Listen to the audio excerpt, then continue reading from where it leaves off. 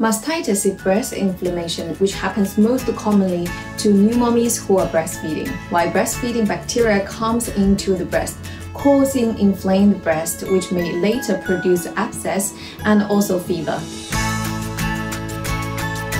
To prevent from mastitis, it's important to keep your bra dry and clean and not too tight. Especially during the summertime, the mix of sweat and milk may easily produce bacteria that increase the chance of getting mastitis. It's also important to make sure that your babies are latching on you appropriately so that it does not cause any problem to the nipples, such as cracked nipples. Thirdly, it's also helpful to hand express milk after each feed, and also make sure the baby do not sleep with the nipples in the mouth, because it will also produce bacteria. And if you suffer from fever plus painful breast, it's important to see your GP ASAP, because likely you've got mastitis and it needs to be treated as soon as possible.